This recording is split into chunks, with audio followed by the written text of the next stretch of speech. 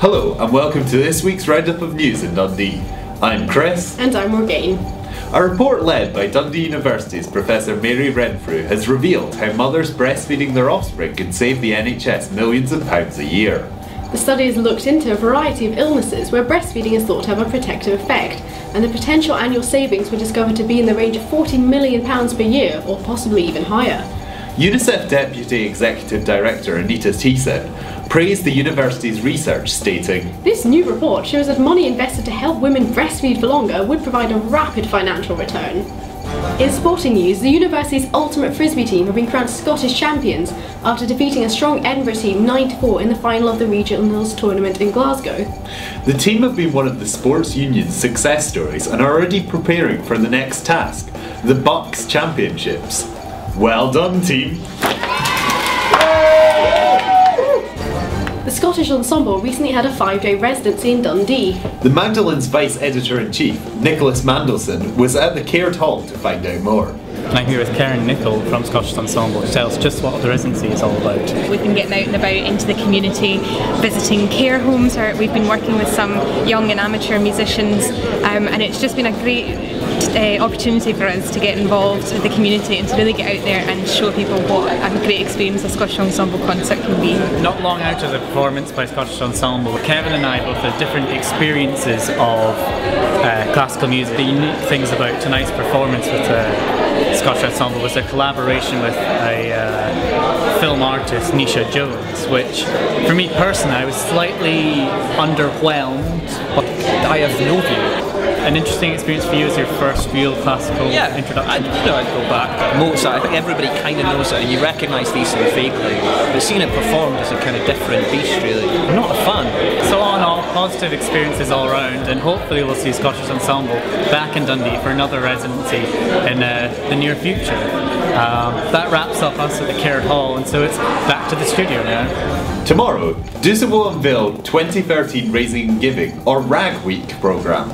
The campaign, which begins in January and will raise money for the Tayside Children with Cancer and Leukaemia Lodge, will be under the patronage of notable Dundee figures such as Rector Brian Cox and Principal Pete Downs. DUSA Vice President of Student Activities, Anna Dimitrova, said, "Students will be able to learn more about Dundee's community and see how, through fun and varied activities, they can induce positive change.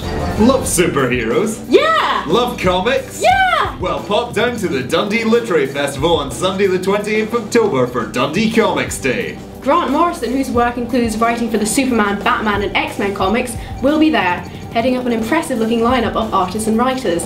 The event will be held in the Darcy Thomas Lecture Theatre and the Baxter Suite, both in the Tower Building. You can buy tickets at the link below."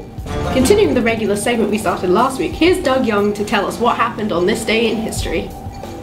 In 1947, Walt Disney testifies for the House Un-American Activities Committee, naming employees he believed to be communists. 1536, the first recorded usage of the phrase "faux shizzle my nizzle" in a German manuscript. 1958, Michael Jackson was created in a genetic lab during an attempt by the US military to create a soldier that could outdance the Soviets.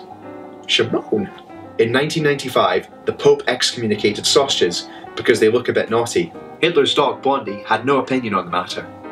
Back to the studio. I never knew that. Now, we all know you enjoy the Union with its cheap heights and comfy sofas, but how much do you know about how it's actually run? Not that much? Well, fear not.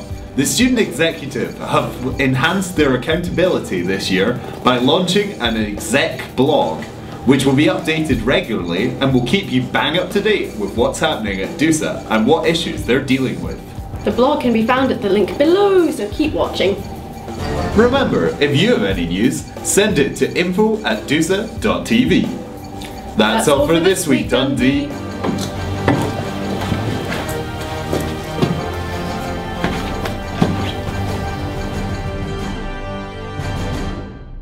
Here's Doug Young telling us what happened. What? Who's Doug? Mary Refu. Oh, there's a space. Well done, Ultimate. You should have taken that out. Was I in shot? Oh, I didn't actually know that. Now, we all know you enjoy the Union with its cheap pints and comfy sofas.